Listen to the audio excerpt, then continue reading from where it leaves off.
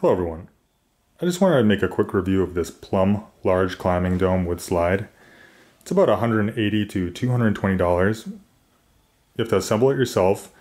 And it's just kind of a simple home toy that we wanted to get, as the kids will be stuck inside for a little while due to this current situation. And overall, I just want to say that I am pretty impressed with this toy. It's quite strong. You have a 2 and an almost 4-year-old.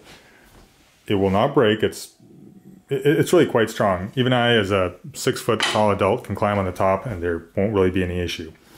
Pretty much literally the only con, which isn't even a con, is this wood here is just kind of, it's a little cheap, and it's a little hard to get this part in place.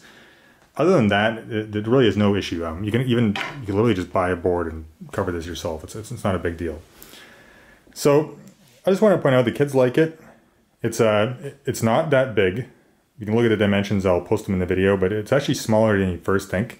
For example, as an adult, I can actually only get inside through, for example, one of these holes, and the other holes are too big for me to climb back in. You can also use it as kind of a cave by throwing a blanket over it and having it be like a fort cave or anything like that, which is fun as well.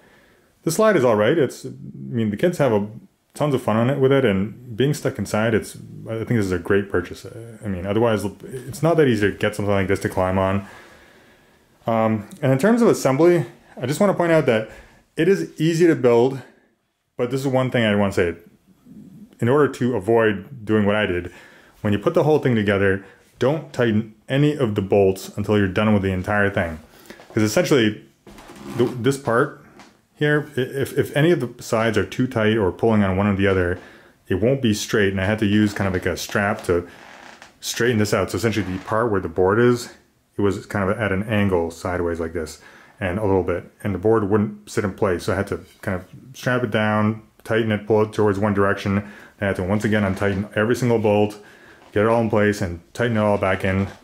It's really, there's nothing difficult in putting it together, but just don't tighten anything all the way until you have the whole thing together. Another thing is that due to the way it's kind of put together, be very careful with the kids being there while you're putting it together, because simply just having one kid hit something here will just break it while you're in the process of making it, because everything's kind of going to be hanging and not supporting each other, and it will be loose. So it'll be very easy to bend or break any one of these arms, and at that point, you're pretty much screwed.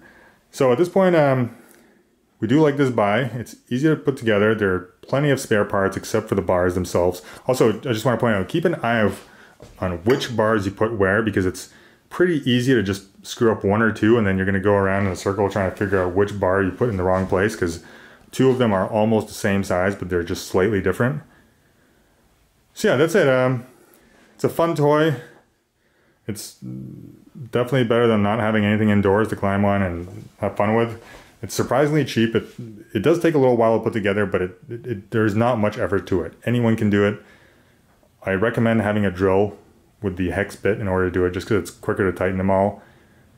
But overall, I think this is a great purchase. Anyone's wondering what this is, it just seems safe. It feels strong.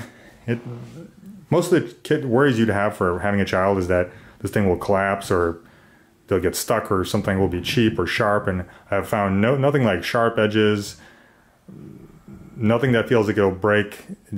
Overall, it just feels good. Yeah, I think that's important. You don't want this thing to feel like it's falling apart or gonna cut or scrape or do anything like that. And so yeah, that's my 2 cents. If anyone's looking into getting this thing for the price, it's definitely pretty awesome. So check it out.